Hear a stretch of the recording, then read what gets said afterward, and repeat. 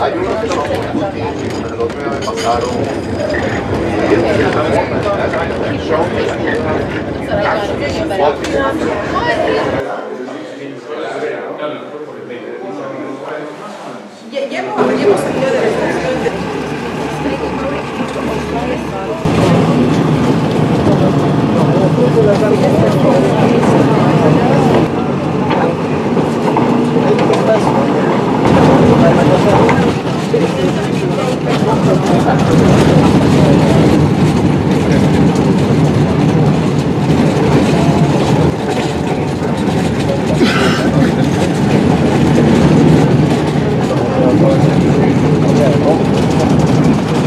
Machu Picchu once again. This is my 30-something trip here. The difference is I'm going to try as much as possible to keep my mouth shut and listen to the 3 local guides we have.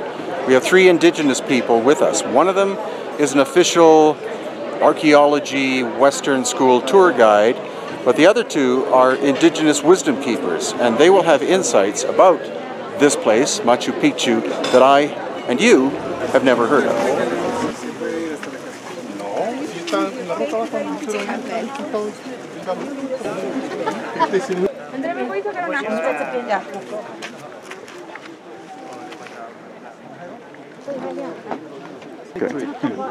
Ya, la montaña Pic'chu es una montaña sagrada. Es el altar importante. Okay. It was a sacred mountain, and this was the main altar. That's what is Pic'chu, this mountain. Okay. En cual, por gratitud, los abuelos incas construyeron las 2 montañas que están aquí, ¿no? En conmemoria al abuelo Pic'chu, ¿en cuál está? Machu Chumpi. Maki Chumpi. Mati Chumpi. Mati Chumpi. Exacto, se llama Frente Dorada y Chumpi Faja Dorada. Okay. Well, the translation of this place is Mati Chumpi, which means the golden belt, you know, basically because this in gratitude, because this mountain, the other ones built this mountain. This one and the little one and the highest one there, which would be the place where the young ones chew it, the coca leaf. That's what is the translation. Okay. To chew the coca leaf for... Yes. Y el Huayna Pic'chu se llama Huaynan Pic'chan Intuta, que significa el hombre joven iniciado con la hoja de coca, masticando o saboreando, es la palabra. Picchar es eso, lo que nosotros tenemos, o jalpar. Okay.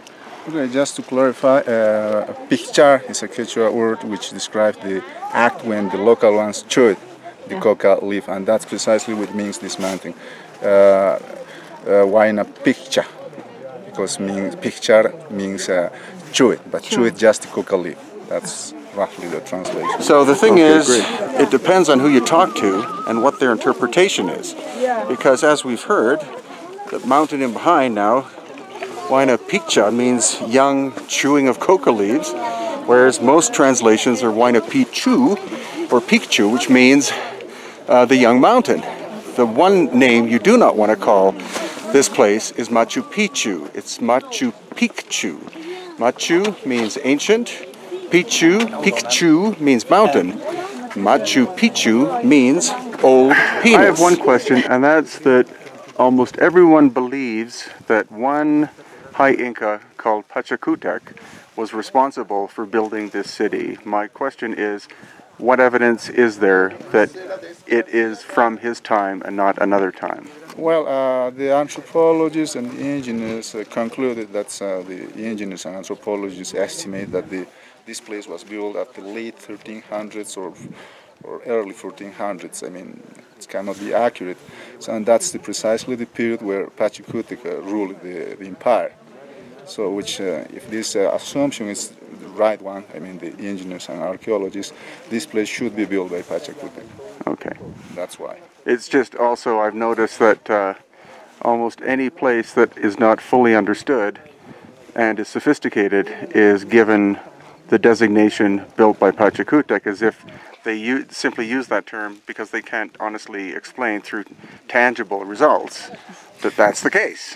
Well, that's correct. Well, it's just have a look at this place, how it's built.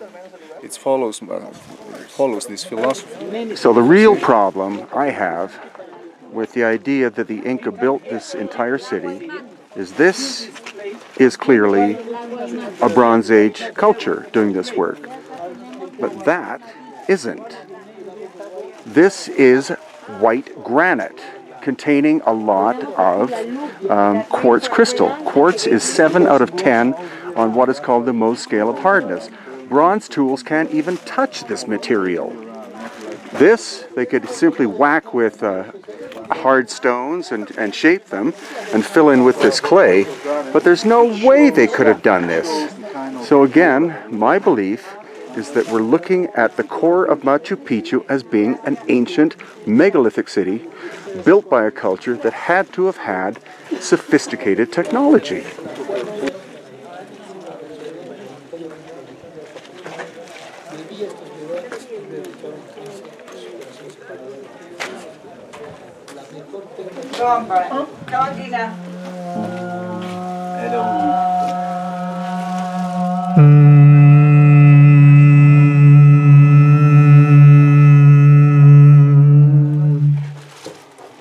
So that vibration that you heard inside that little room was on purpose. And that is the theory behind why the super tight construction was done. It wasn't done because this is a temple. It was done by an older culture because they wanted every stone in perfect contact with each other, because that room was supposed to vibrate with that tone, and that tone is the tone of Mother Earth, not the octave, a lower octave. So that's why the core of Machu Picchu, I and others believe, was found by the Inca, possibly the great ruler Pachacutec, and he had the capability, because he was the high ruler and had so many people that obviously were working for him, that he said, build me a city around that central core. No archaeologist I know of will agree with that, but no archaeologist I know of has brought engineers and stonemasons and geologists, like I and others have done here, to look at it. And they simply say the Inca could not have built possibly 5% of Machu Picchu. They built the rest of it, but not the central core. There's something very enigmatic going on here. I'm not sure, but it was because the commercial, the beer commercial, the local commercial. So the crane is the one with the ship. That's what matters.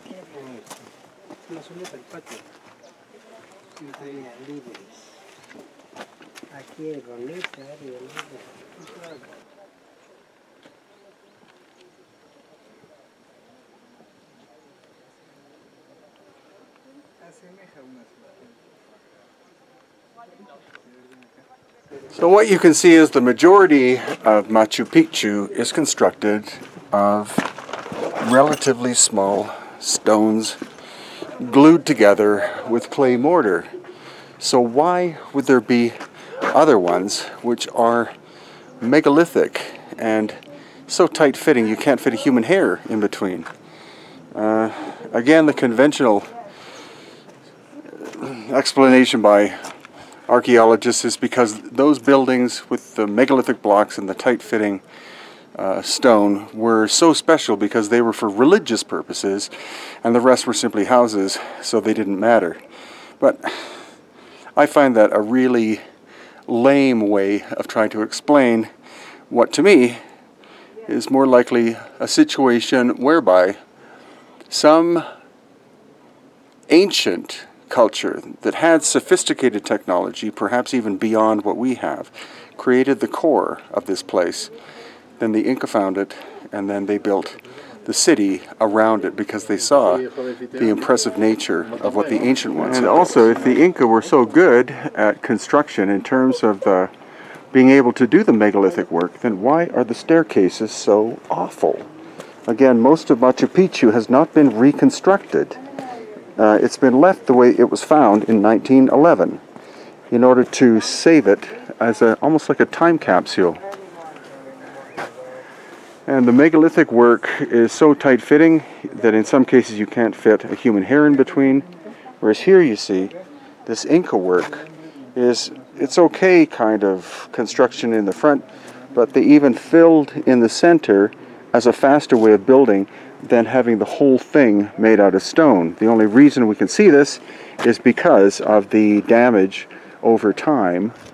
It's a result of maybe many earthquakes and just natural wear and tear since the city was abandoned about 500 years ago. And Machu Picchu is such, or Pic'chu, sorry, is such a labyrinth of rooms and staircases.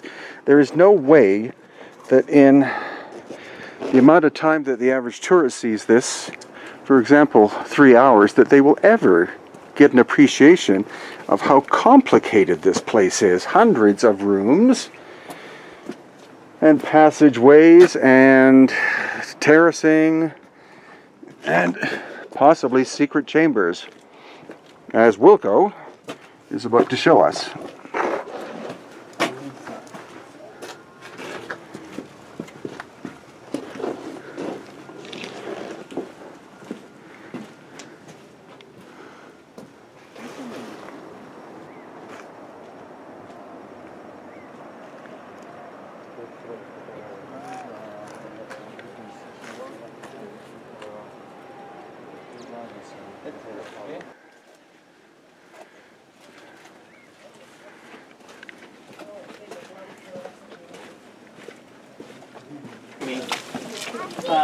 You see over there are more fountains, so they're the main fountain.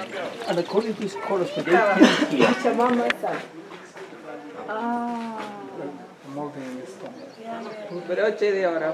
So this is the Pachamama, Brian. Temple of Pachamama. Yeah. Yeah, cute. شاهد ما شاف شي حاجة.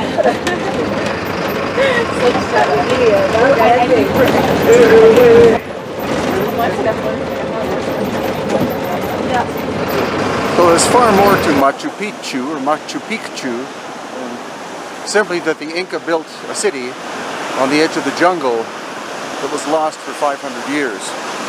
The question is, who built the ancient core? Could it have been, as oral tradition states, people called the Pirwas, or the Viracochans, thousands of years prior to the Inca? That is what we're still trying to find out. So I suggest you definitely come and visit this astonishing enigma yourself. And of course, my books and videos are there to assist you in this process. From the Pueblo of Machu Picchu, this is Brian Forrester of HiddenIncaTours.com.